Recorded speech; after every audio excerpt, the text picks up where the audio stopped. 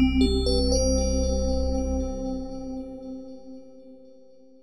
everybody, thank you for coming to tonight's presentation. We have the pleasure and the privilege of welcoming a distinguished guest here to AUBG. This is Ms. Lilyana Pavlova, who is the Minister of Regional Development and Public Works. And Minister Pavlova is a second-term minister. She's coming here for the first time to AUBG. So I would like to give her a warm welcome and also thank you for finding the time today.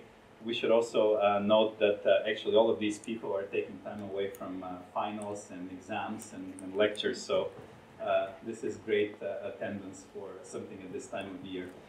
So thank you all for coming, and I want to welcome the minister. So give her a warm welcome.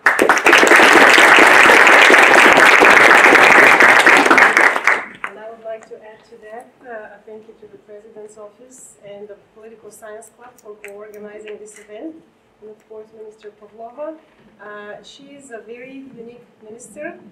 She is among our youngest ministers and our most popular ministers, if you look at the rankings, and the most successful, because her ministry, ever since she took over, really shows results, and many of you are experiencing these results firsthand because we now travel to Bulgaria much faster.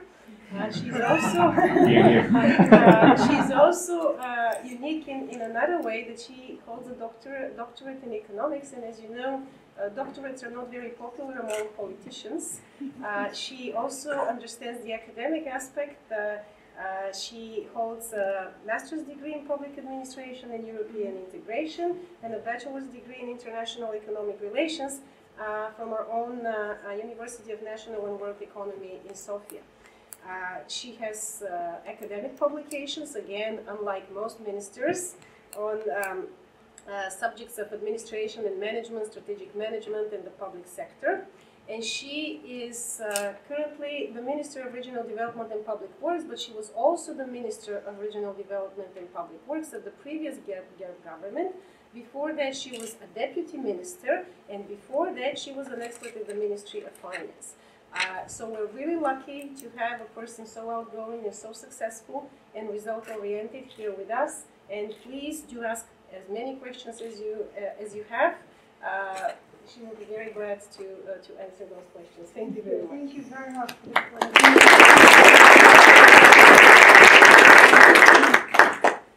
Good evening. Thank you very much for being here today with me. Thank you for your time. I was asking, isn't it too late for you, young people, in this time of year? And I really appreciate this great interest. It is indeed my first time here in the university, and it's really my pleasure. I like it very much. I had the chance to walk around to see what are the facilities, and I'm really impressed. I'll try to very, very briefly, even though sometimes I tend to be too long, so please do stop me anytime you think you need to ask any question. To outline how we see the regional policy, how we do plan the regional policy, and what are the instruments we're using, but I will be more than happy to have more Q&A session and to have feedback from you and to have more and more questions. I'm sure I might have a lot of questions, and this is really more challenging and more interesting for me. I really have a chance to be a second mandate minister, but I assume myself as a more technocrat. I'm not so much a politician, even though I'm already in politics since 2009. I was never thinking in joining the politics, but you say this was the time when I was saying never say never. It happens 2 times to me. Once I said I will never become a politician. I'm already a politician for 6 years, and I was working in the public administration since 1999. When I first joined the Ministry of Regional Development and Public Works as a junior expert, and then I moved to the Ministry of Finance when I was head of financial management and control over the European Union funding for more than 8 years. So when I left the Ministry of Regional Development, I said I'll never come back. And then in 2009, I came back as a minister of the same ministry. So just once again to prove that we shall never say never. Um, in that period, in fact, I started working when I was student in the National University of Economy in Sofia in 1999, and I joined in a certain project, EU-funded project already at that time. So I might say that I have 20 years experience in managing projects in different capacities of mine. So I believe this is my biggest, let's say, part of my professional experience.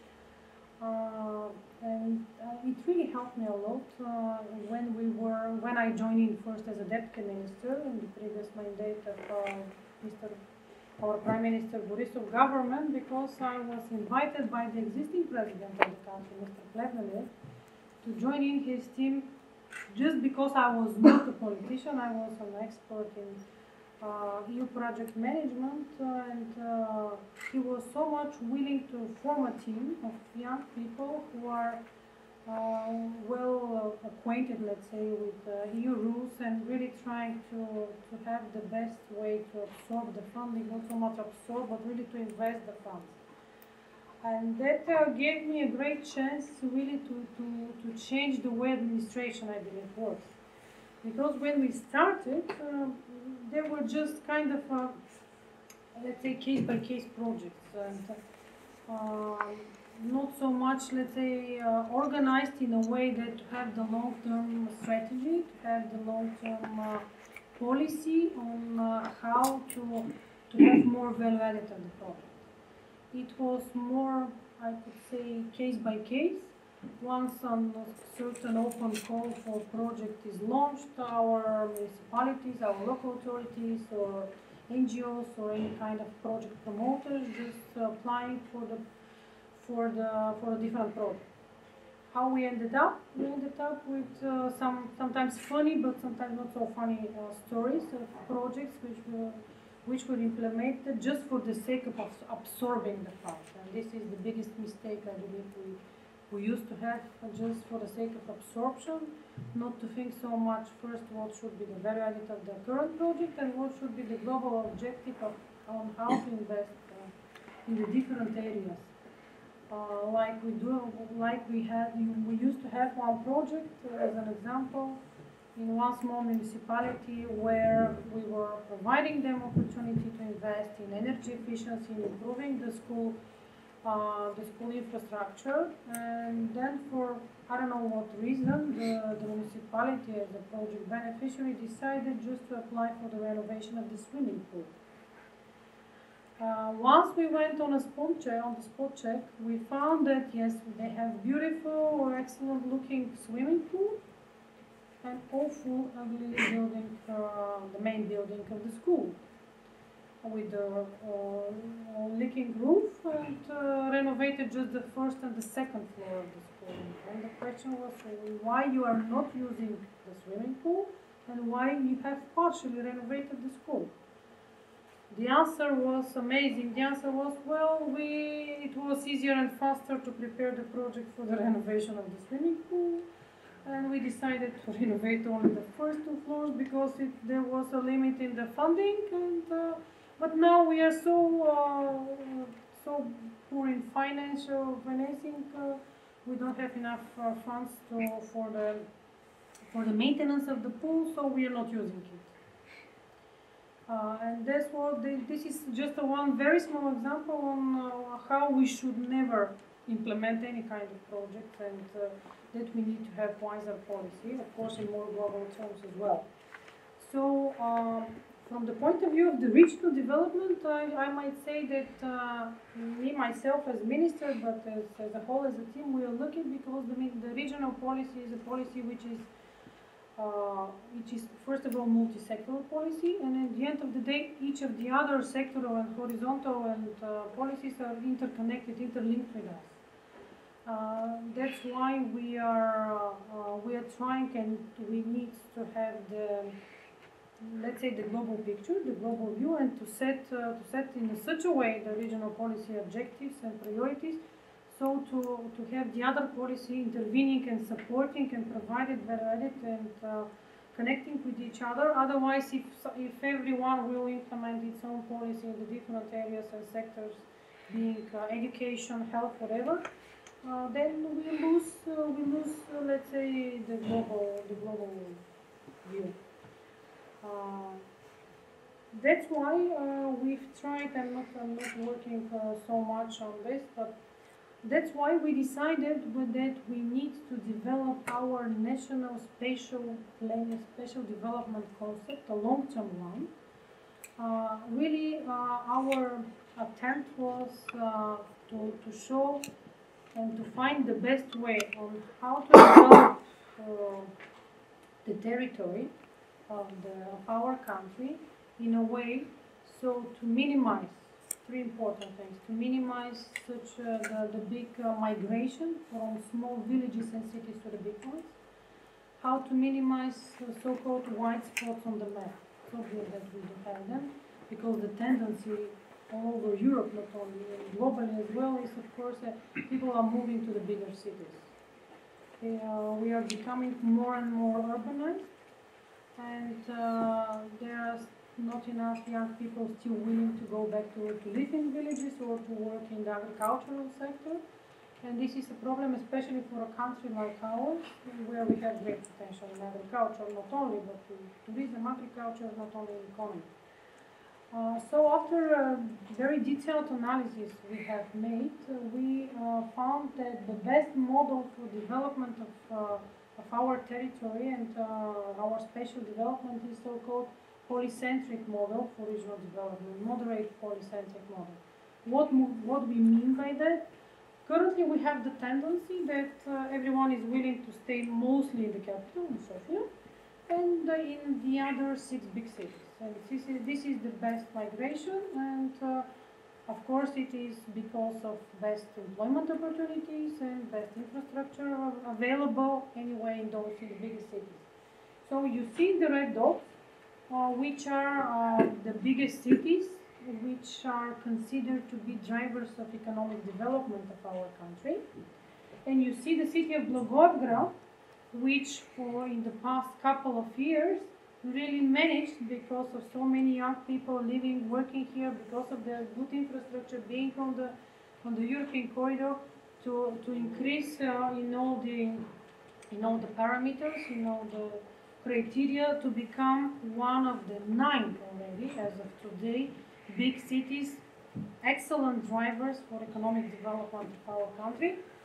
Now we are trying to push and to support a little bit the city of Vidin as well, because this part of Bulgaria, northwest part of Bulgaria, being our poorest region, not only in the country, but out of all 28 European Union countries, we really need to have more efforts here in this region, because it is the less developed region in our country.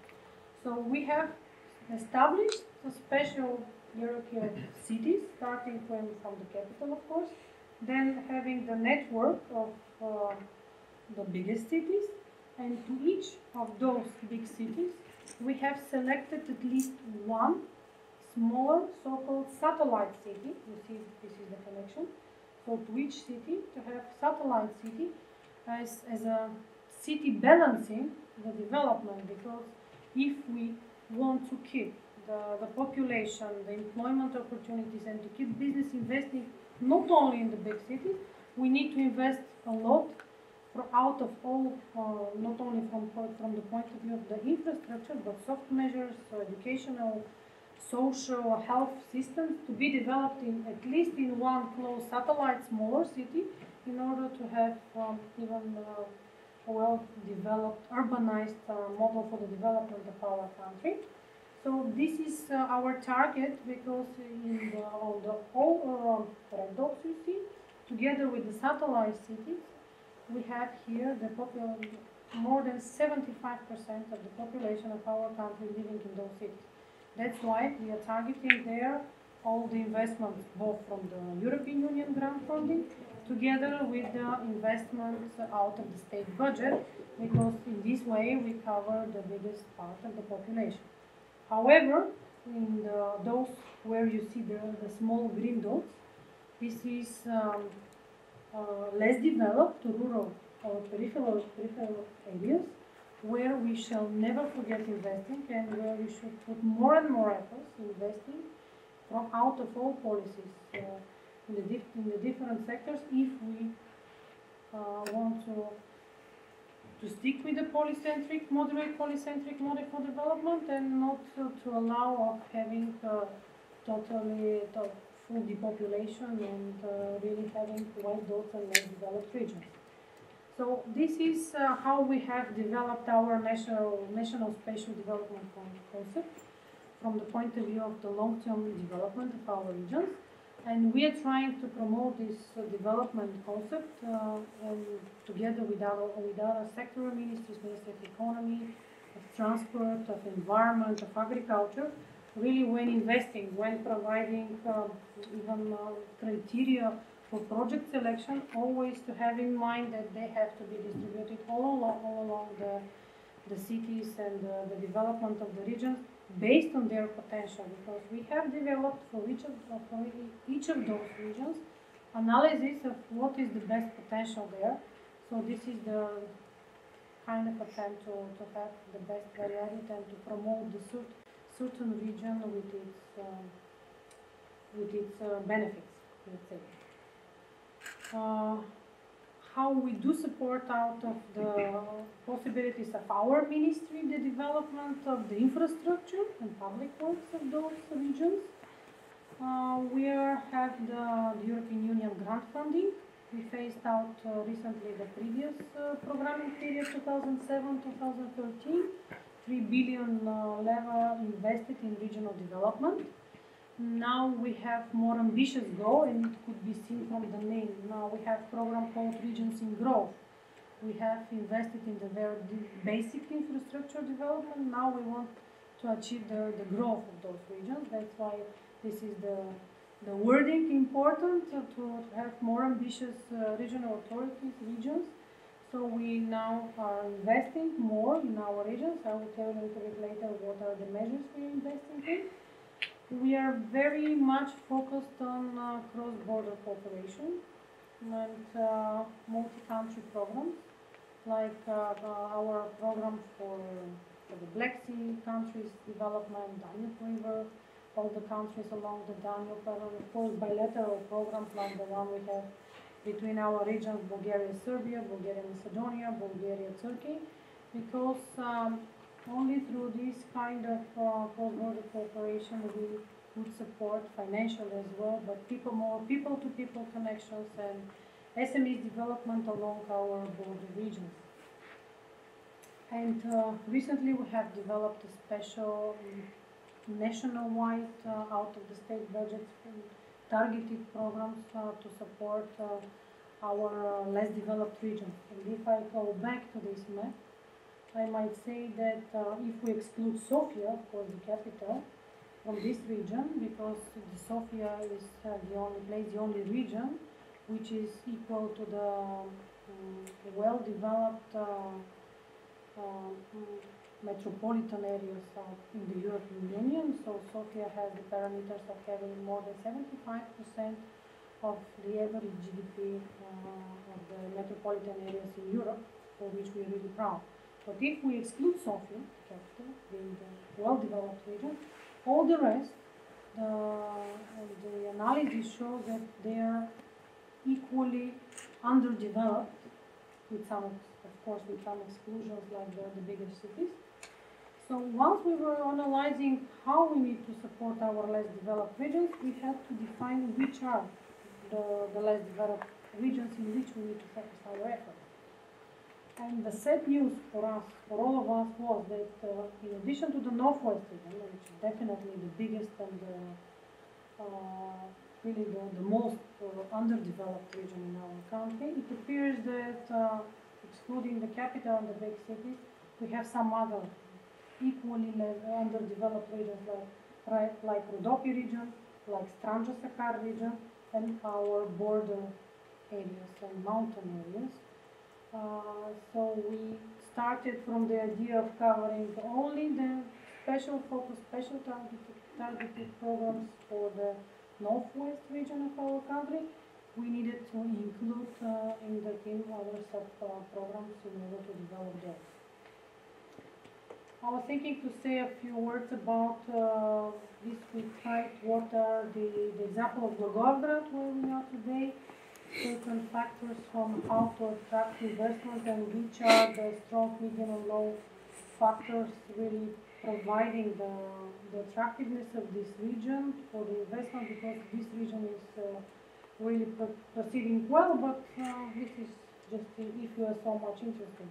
So, on the basis of the analysis, on the basis of the National Special Development Program and the financial instruments which I mentioned, we switched to integrated approach. So, not to allow anymore the example which I gave you with the school or with some other municipalities where we have invested so much in local infrastructure like urban environment, walking areas, parks, streets renovated, and then all of a sudden 6 months later they just decide to change the water and sewage system, and they're just doing all the streets which were implemented. We now are requiring so-called integrated approach. So once we have a project, it should include the whole infrastructure, underground, on-the-ground infrastructure combined together, so to have the, as we call it, 1 + 1 = 3 effect. This is the only way to proceed from where we are.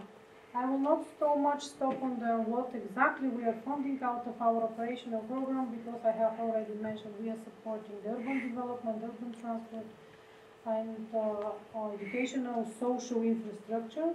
Something very interesting and something new which we are planning for this year, starting from this year, is a little bit different approach just from providing grant funding to our local authorities and to our beneficiaries for the development of infrastructure. We want to promote more, how to say, public-private partnership, business-to-business initiatives.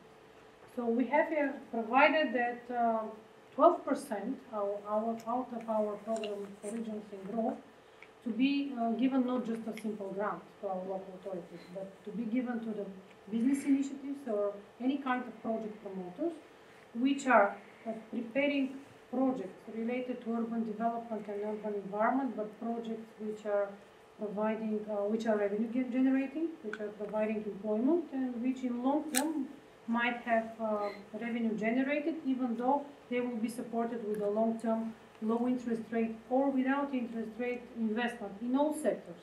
It could be a factory, it could be just a swimming pool or sport facility, any kind of project which is part of the urban environment, which is revenue generating and really promoting the development of the region itself. So we will have one special urban development fund for Sofia. Definitely Sofia is a different story.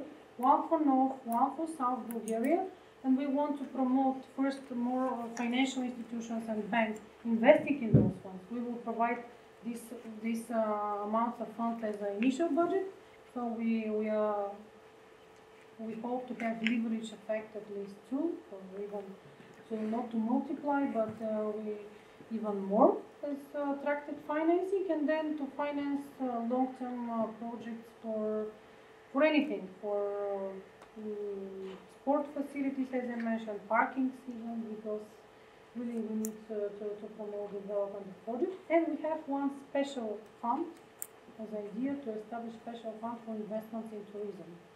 Because touristic attractions are very good, but they need to be again based on revenue generation, and they really to have to explore the excellent cultural, historic touristic attractions we do have, or mineral waters which we are rich of, and then again to have a project which is generating revenue, which is providing employment, and which is benefiting for the GDP of the certain region.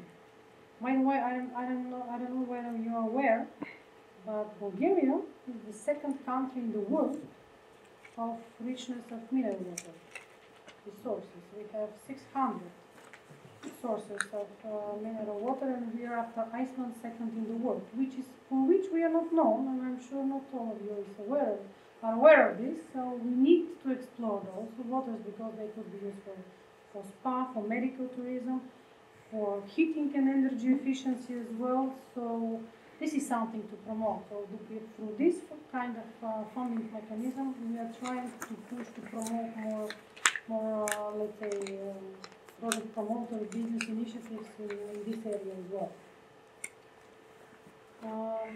As I mentioned, we're investing still in roads and in some other infrastructure. I have already mentioned our cross-border cooperation programs for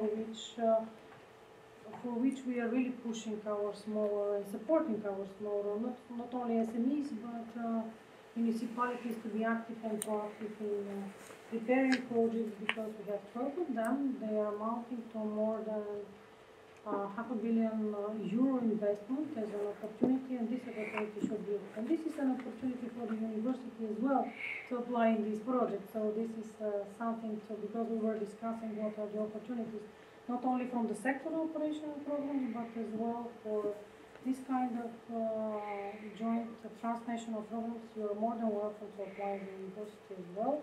It could be done with the student government, as you mentioned it, because we are flexible there as well, so it is a great opportunity there as well. I have already mentioned that we have the targeted program to support our less developed regions, and it appears that out of 265 in total municipalities we do have in our country, we have 148 of them being part of our less developed regions. That's why we are so much focused in investing there. More and more efforts, more and more funding for their development. I will stop here because I might tell you what are the other things on which we are so much focused, because as it was mentioned in my presentation in the beginning, our ministry is mostly known as the Ministry of the Roads. We are in charge of the construction of new roads or maintenance, or not maybe sometimes not being able to maintain perfectly all the roads. So of course I will be more than happy to tell you more about our plans to develop the road infrastructure of the country. We as the ministry are in charge as well of cadastre and the development of cadastre, another area where we have long-term objectives to reform the cadastre, because it's a pity to say that we have only 20% coverage of the digital cadastre in our cadastre agency, so this is another interesting challenge I have in front of me. And of course we are as a ministry in charge of the overall construction in the country. We are preparing and establishing not only the guidelines, the legislation. We are the one to issue all the construction permits and to provide overall construction control on all levels in the state. On the national construction sites, we are the one in charge, or we control the local authorities. We are in charge of the civil registrations, of the citizens' registration. The national database of citizens is as well maintained by our ministry, which is as well not so much well known. And we are in charge of the famous program. Today I visited 9 of the buildings already renovated, energy efficiency program for multifamily buildings, as a part of the global priority and policy of the Ministry for Housing policy, not only of course of the multifamily buildings, but overall housing policy. So this is another important part of our priorities. So as I mentioned, the regional policy is a multi-sectoral one, and this is the reason our ministry to cover a lot of different, like I said, like a bouquet of responsibilities, both infrastructure and soft measures. So I will be more than happy to share with you anything you're interested in the ministry, and I really thank you for your attention.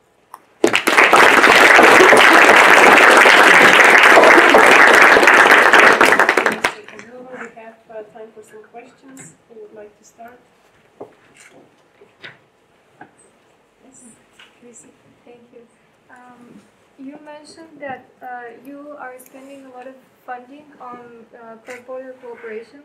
However, there has been criticism in the European Union, not only in Bulgaria, that cross-border cooperation programs are actually not working as efficiently as they are supposed to be, and that cooperation doesn't, in fact, really happen in between countries, in border areas especially. Do you think that there is actually prospects of the situation improving, or is it still at a standstill? how to say, on one side I can agree that we could have much more, let's say, well-developed cross-border cooperation between the smaller regions. From the point of view of, let's say, the investment priorities we do have. On the other side, I believe that we have a lot of project measures implemented already, and I found them extremely important, especially for the smaller cities and villages in the border area, because even though they are much more smaller as investment, from the point of view of budget, they are important for those small villages, for people to understand better each other, or just children, for example, from the school in whatever region we say, just being flexible and having joint programs between the different schools or SMEs working together. So I think that we need to a little bit change the objectives of our program, and this is what we are trying to do. Because up to now, quite a big percentage of the investments were so much in soft measures, and usually we see that those soft measures are very well implemented for the time period of the project while they do have funding. So once the project is completed, everything stops. And this is where we lose really the value added of those investments and of those projects. So for the sake of the project, everything is brilliant and successful. Once the funding is complete, everything just stops and everything is. This is where I found the biggest challenge to continue, and this is where we are still thinking on how to support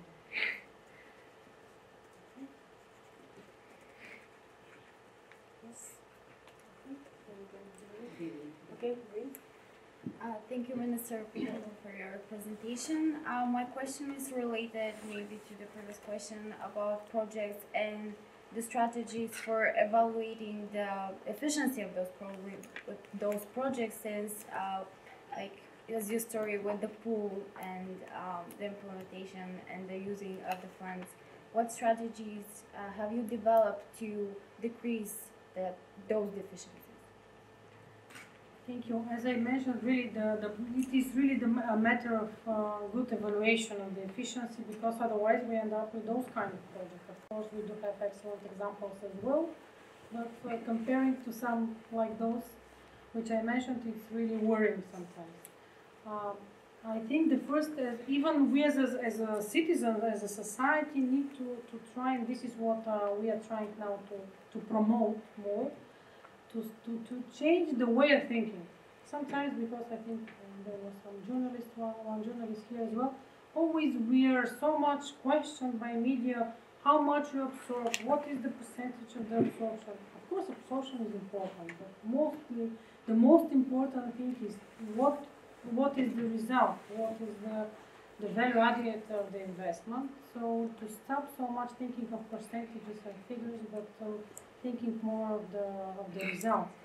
So for the sake of the reporting requirements of the regulations, we have excellent indicators, and we are report them.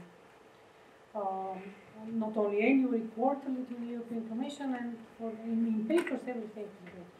What we are trying now to change in our approach are first to stop thinking of absorption, but thinking of the value added. Second, to change a little bit on how we even set out the indicators of achievement. Because sometimes we just put nice figures to look nice, but either we could not achieve them, or if we achieve them, then you see that just for the sake of achieving certain indicators, you just miss the important thing in the investment.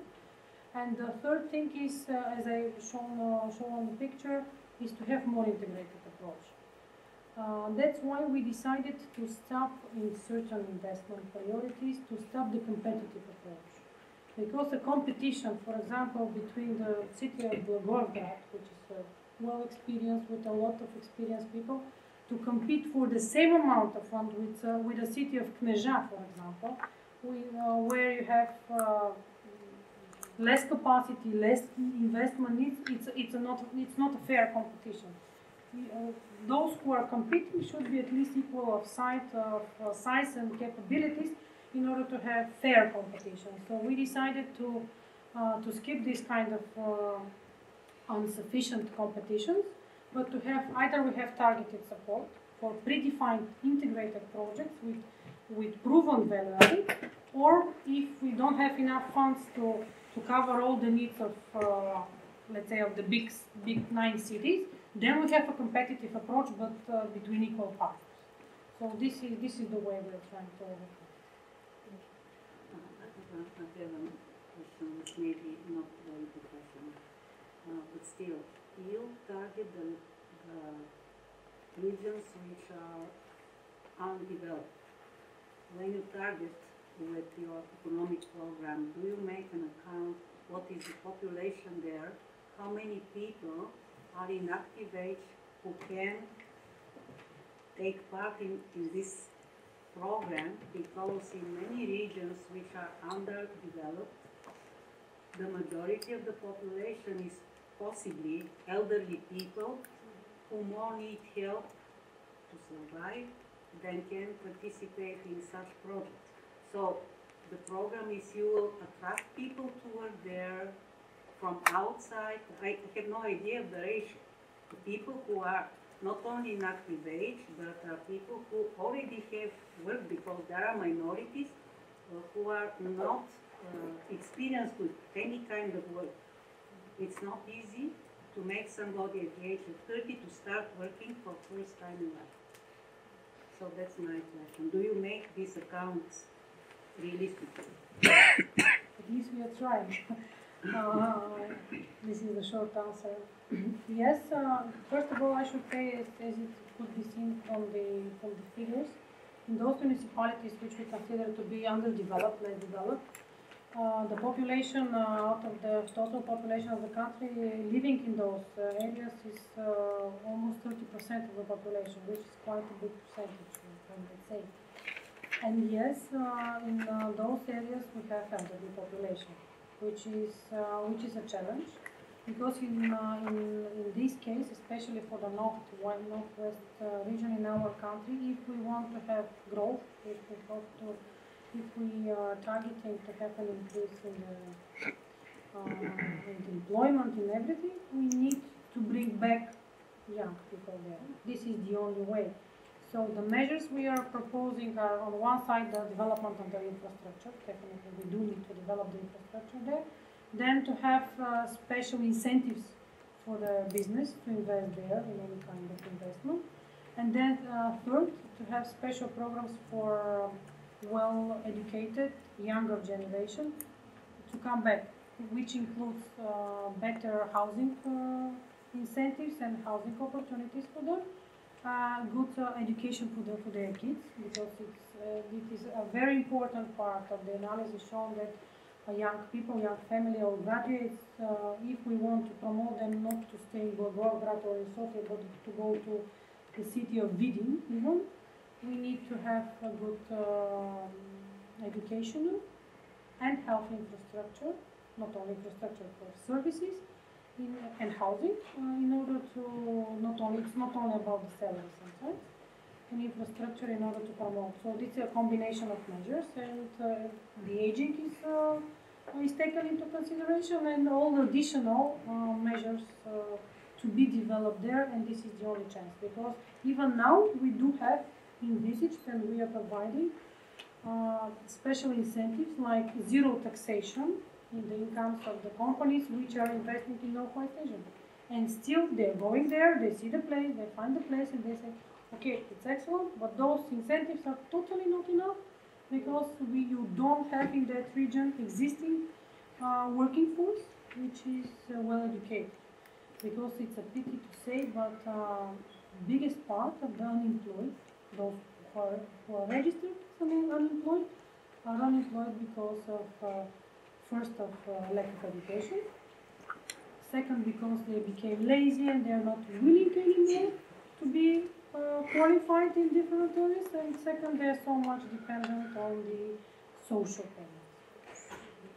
So the only chance is then to attract the new ones, or to think in the carrot and the stick, stopping the social payments against pre-qualification and then employment. So this is indeed a challenge, and especially in those populated areas or areas where we do have maybe mainly elderly population, it's not an easy job. Analysis show that even in other countries with this kind of programs, it took them more than 10 to 15 years investment in that in order to develop it.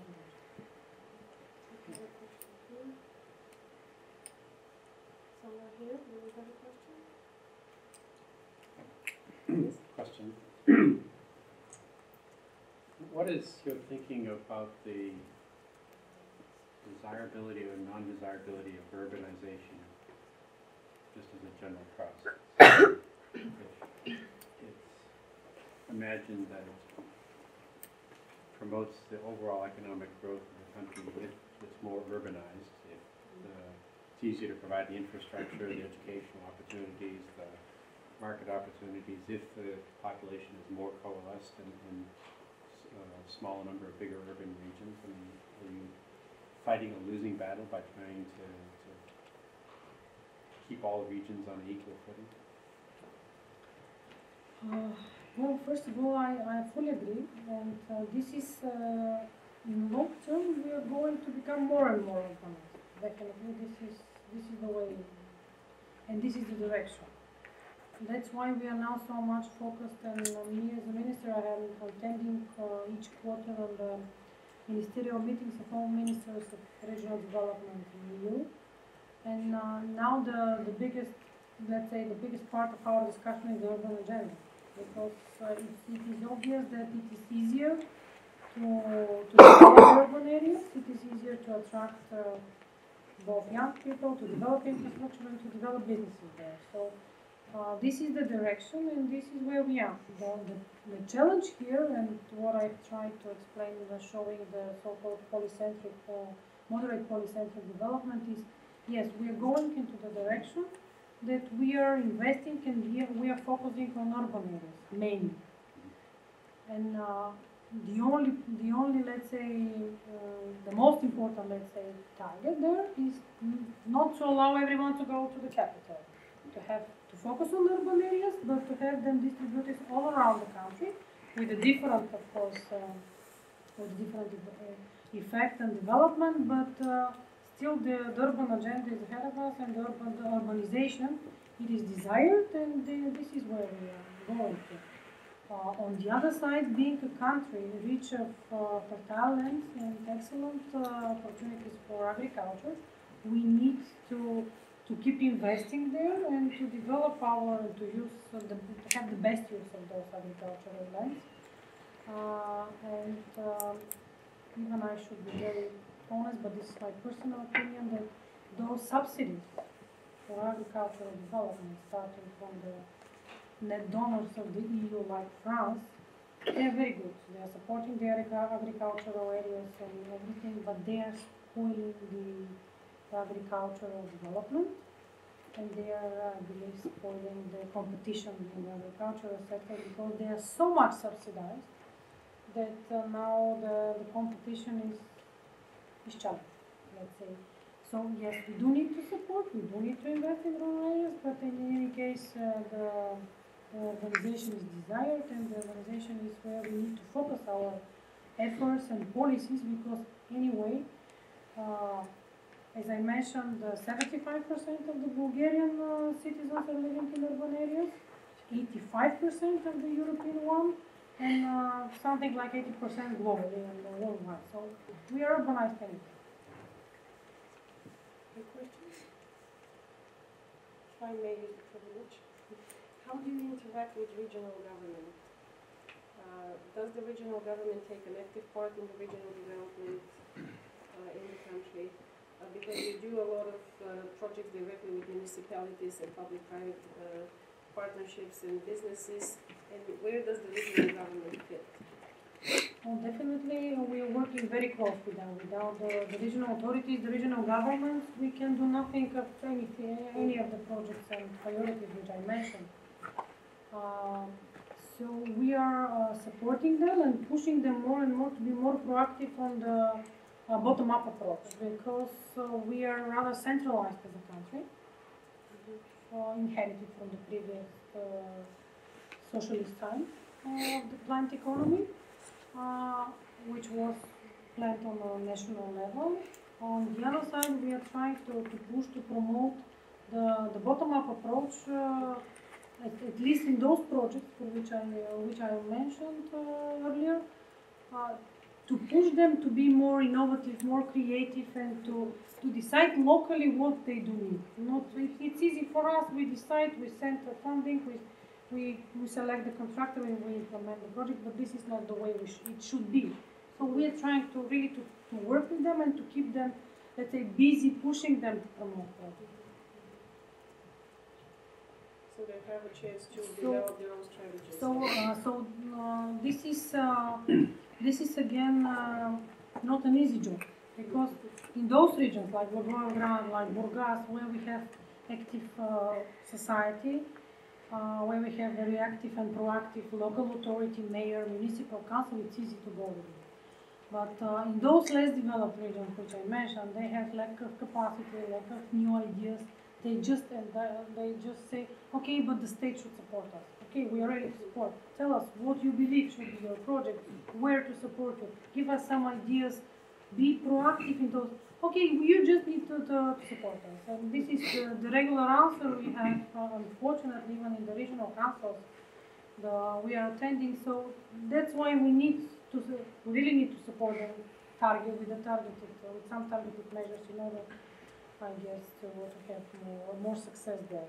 And always there was a debate whether we do need fiscal decentralization, whether we do need to become more decentralized as a country, or to continue and to keep on working on this semi-centralized model, I might say, where we have the capital, the government, the central government deciding. Me personally, I believe that still we as a mentality in our country, we are more centralized in most of the sectors and policies, because it's always assumed that, okay, and then the minister or the prime minister, especially in our government, should decide, should help, should intervene.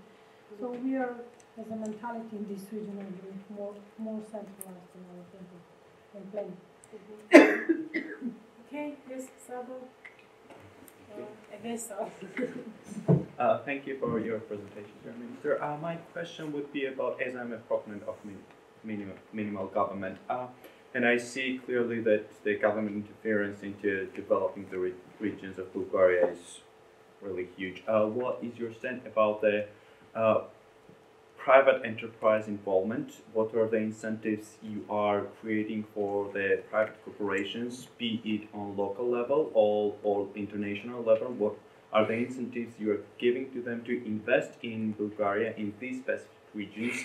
How are you diversifying between the regions and between the proposals you're making and between to the private enterprises to ensure that they invest? And also, how are you using the concept of corporate-private responsibility to your advantage? And what would you be doing after?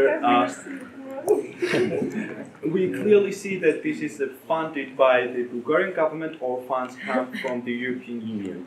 What measures are you taking to ensure that after government considers that the goal has achieved, that it keeps developing and the already achieved goals do not deteriorate, however, like continue growing? Thank you very much. Thank you very much for those important couple of questions. As I mentioned, we are now even changing the way we were thinking in the last year, because we were so much focused in the past years, especially after accession in the European Union in 2007, as I mentioned, absorption of direct grant funding to the different areas, both infrastructure, soft measures, agriculture, economy, SMEs, whatever. And we forgot about the corporate private initiatives. And they are available, they were just not always given a chance. Even I should be very honest with you, we have a so-called PPP law, public-private partnership law, which has never been implemented in the best way. And I mean, in reality, we take some projects where, because the private sector is really happy to invest in common projects, but it happened several years ago that concessions, or especially PPP, is something very dangerous. Someone, the minister, the mayor, the regional government could be blamed of having selected the wrong partner or having something behind if selected the partner.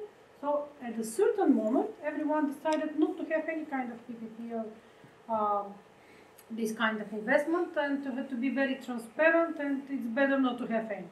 So we ended up that now we are phasing out European Union grant funding in many areas, like development of basic infrastructure. The European Union grants are phasing out, and we need now to find the best way to have new financing. And the only possibility in this area is to have private or corporate financing. So now we need to become again open, and to start working with the private initiatives, with the corporate, with the companies, and proving that it is not something dangerous, it is not something, and we will not be blamed any time that we have selected someone having something behind. And really to become more flexible in establishing any kind of this kind of initiative. So yes, the short answer is yes. We are open and we are working on it. The first step is to establish good legislation, providing transparent rules on how to select and how to promote those initiatives, and how to support and to provide incentives to private initiatives really to invest in the region, both on regional and on central level.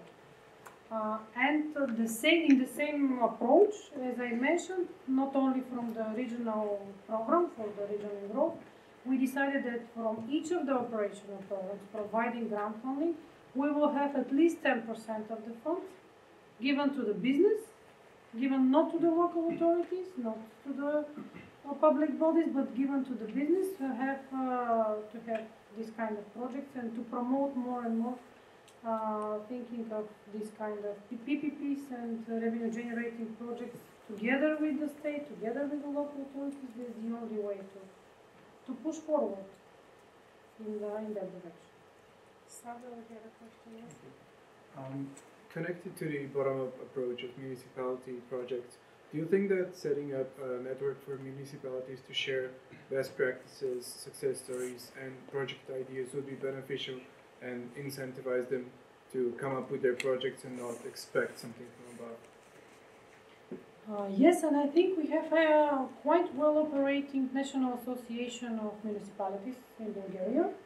They are really active and proactive, providing those networks, sharing experience in different areas, and they are an NGO, but they are fully accepted by the government, and all the projects, even call for proposals we are launching, we are coordinating and consulting them always with them, because they know what are the needs, and then we are using them to promote and to have incentives for group of municipalities to work and to apply for those projects. So yes, I believe it is a very good tool.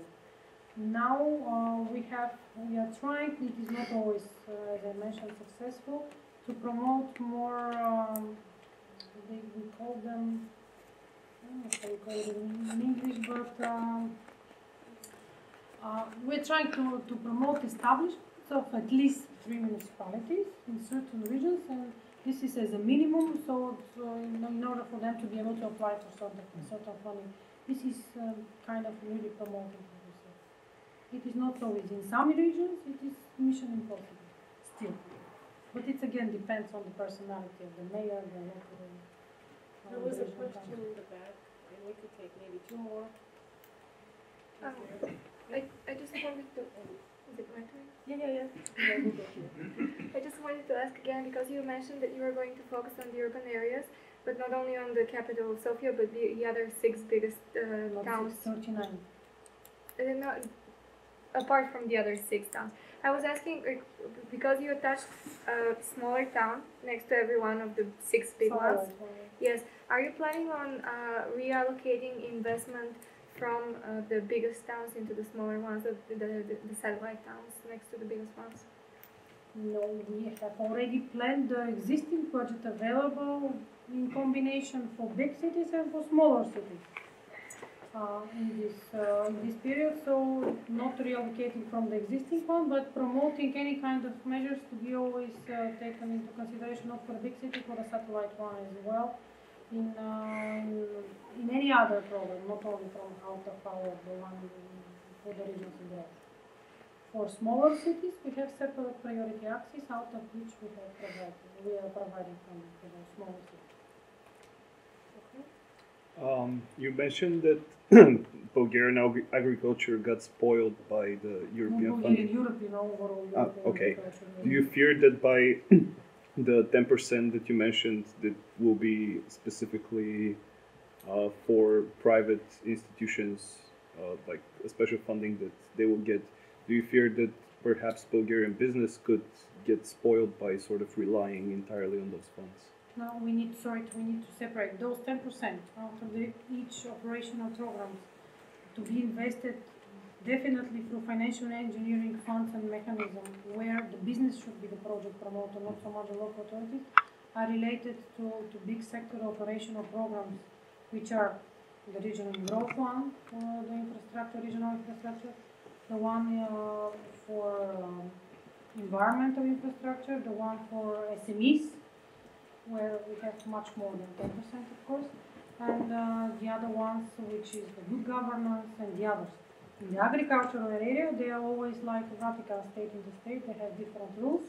All the rural development programs, so they don't have such a mechanism. And in the rural areas, they have either subsidies, the direct subsidies to farmers on the basis of the land sold, or they do have certain grant funding for either buying certain equipment or developing the farms or whatever.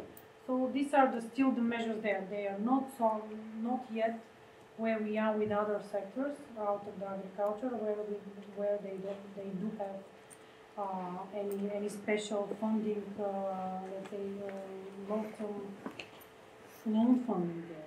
However, in rural areas, especially not only in the subsidies programs, but in the other programs for the development of the factories, machinery, supplies, whatever, the beneficiaries there are 100% private owned companies, because in agriculture we have 100% private ownership, and only for the local authorities infrastructure are the municipalities. So in any case, all the investments out of the agricultural funds are targeted and are available only to the private sector. By spoiling, I mean that if you subsidize a lot based on the direct payments for a piece of land or for certain sectors like meat processing or whatever, you change the competitiveness, because for so many years we were financing, for example, just the food processing sector or some other sectors. And at that time, once they are so much subsidized, they are well, of course, presented on the market. And the other sectors, where we do have still a lot of capacity to develop, to unlock, they are not subsidized, and of course there is the opportunity to be well presented both on our market or on the common European market, together with the external markets, which we were famous of, like Middle East and Asia. Bulgaria used to be the biggest exporter of meat and fruits and vegetables, which is not the case now. This is what I mean by spoiling. Okay, last question. Yes. Thank you. Like you mentioned before, the interest of the young generation in agriculture is declining, as is in most of the former communist states and Eastern European states. What would be incentives, in your opinion, for especially Bulgaria to try to readdress or redirect the younger generation's interest in an agricultural career? Thank you. I'm not not an agricultural minister, to be honest, and I have no answer to this direct answer to the question. However, as I mentioned, the only way, as we see as of today, is by providing opportunity for any kind of project initiatives in the agricultural sector where they do have subsidies and grants for the development of small farms or whatever. The problem is really that I don't know why, but young people are normally not attracted. Even if it is 100% subsidized, not so many young people are willing to go back to their villages and really take care of animals or whatever, fruits, vegetables, gather. I have no answer to this question why, but this is the tendency we see. But it is not only in Bulgaria; it is global. In all European Union countries, we see this. Thank you very much. Thank you very much.